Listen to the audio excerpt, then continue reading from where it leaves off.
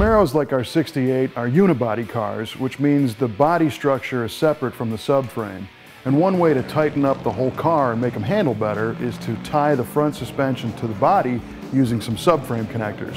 And we decided to use some subframe connectors manufactured by Detroit Speed on our 68 because these have a little more of a process to install. You actually have to cut the floor a little bit, but the end result is a subframe connector that ties everything together and doesn't hang low below the car. We're getting ready to cut the floor for Detroit Speed subframe connectors, and there was a couple basic measurements. We measured where the existing subframe would be compared to the hole, and then you got to measure back 12 inches to make your initial cut. From here back is going to get cut out so the subframe connectors are have better ground clearance. Through this part right here, they will get welded to the floor. It gets stitched in around the rear frame rail, and then on the front it cuts off and an end cap's welded on, and then there's two gussets that weld to the subframe connectors and to the subframe itself to make it one piece. We're going to make the final attachment when all the weight's in the car, motor, interior, and windows and stuff like that. So what I'm making now is my cut line. I'm going to use the subframe connector as the template. I'm just going to go run along it. My first cut is going to be on the inside of the green, or on the inside of the line, and then I'm going to trim whatever side needs to go to match up with the rear subframe and the front subframe.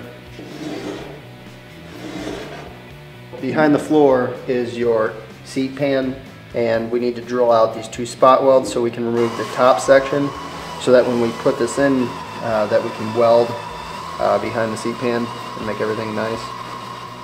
Alright, so in the kit they give you this template, and you just basically bolt it up to the bolt holes in the seat frame, and then that'll allow you to take this up, and that's basically the access hole that you need to weld in your subframe connector.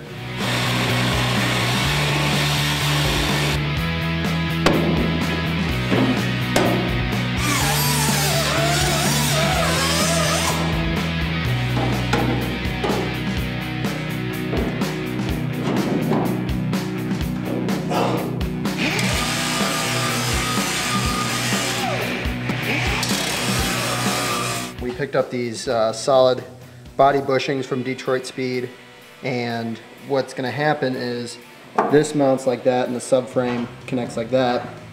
We want to match the top of the subframe connector with this lip right here, which would simulate the subframe. So as you can see, we need to go down a little bit more. So what we're going to do is just trim out farther, just a little bit farther, and that will suck this down closer and get this to where it's solid and flush.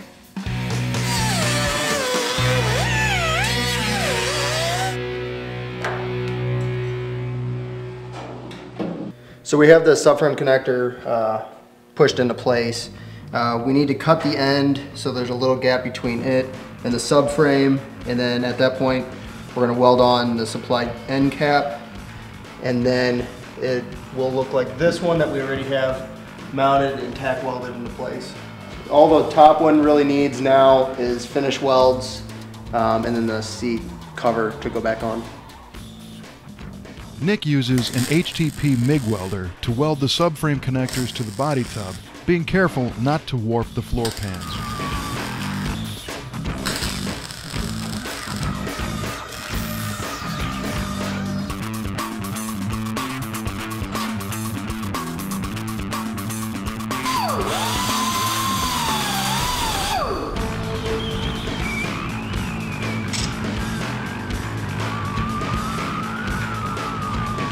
Once the subframe connector is fully welded in place, the seat support structure is replaced and the welds are ground clean. Nick makes the final connection between the subframe and the Detroit Speed connector once the car is fully assembled and on its wheels to be sure the alignment is correct. After touching up the weld areas, our '68 Camaro will have a much stiffer chassis without bulky bars hanging down.